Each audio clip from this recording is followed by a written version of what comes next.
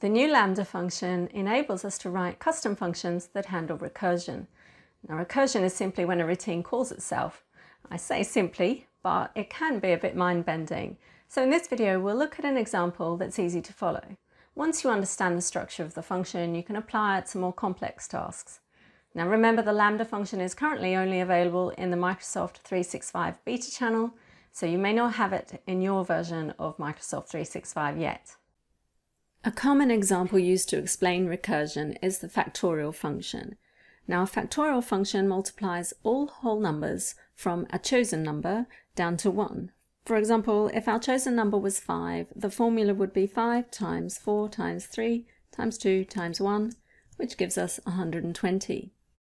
Now, there is already a factorial function called fact, so we would never write our own lambda for this calculation. But this is a good way to demonstrate recursion, so go with me. By definition, a factorial function can be written as our chosen number, which I'll call n, times factorial n minus 1. In other words, the result of factorial n can be calculated as n multiplied by the result of factorial n minus 1, and the call for n minus 1 can recursively descend lower and lower till 1. I'm going to call my factorial function factorial just to differentiate it from the existing fact function. And I'll just type it in this cell so we can keep it in mind while we write the lambda. Starting with lambda. Now I've only got one variable, which is the number I want to find the factorial of, called n.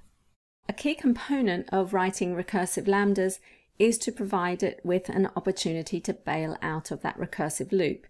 And the bailout is always written first, so I'm going to do this with if. First of all, I'm going to Alt-Enter just to go down onto the next line, so the formula is easier to read.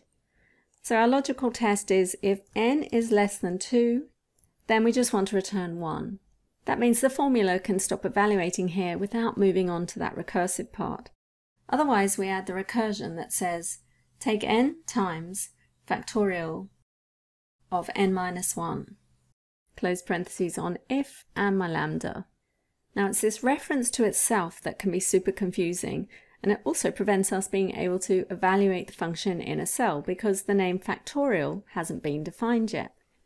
With non-recursive lambdas, you can enter the variable values at the end inside parentheses to evaluate the formula in the cell. But if we do this with recursive lambdas, we get an error because the name of the function is being referenced in the formula before it's been defined as a name. In last week's video, I had a simple lambda that had two variables, x and y, and the formula was simply x plus y, and then I could enter in my two variable values. In that example, I used 2 and 3. Placing them in parentheses at the end of my lambda allows me to evaluate it in the cell.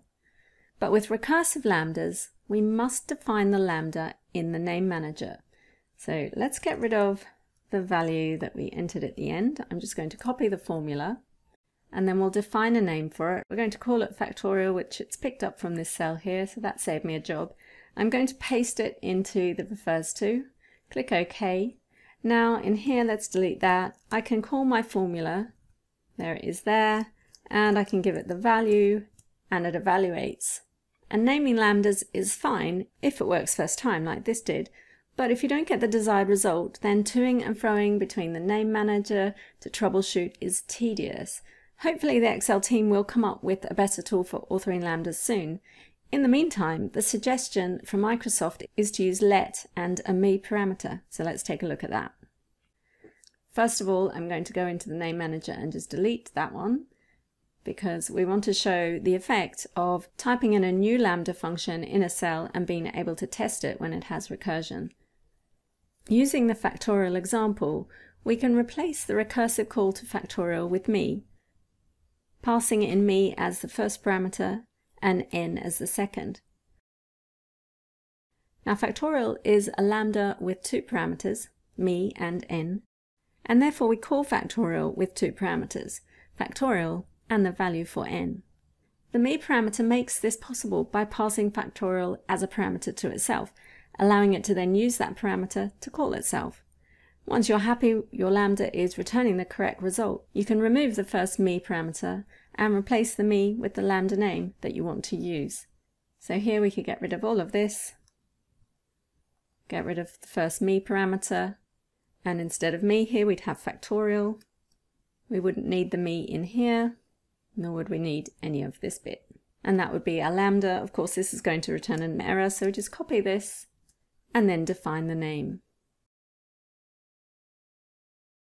Paste in the refers to, our formula, and now we can use it like any other function. So there you have a way to evaluate recursive lambdas in the cell using a me parameter. Well, I hope that didn't hurt your head too much. You can download the Excel file for this lesson from the link here. And if you like this video, please give it a thumbs up and subscribe to my channel for more. And why not share it with your friends who might also find it useful? Thanks for watching.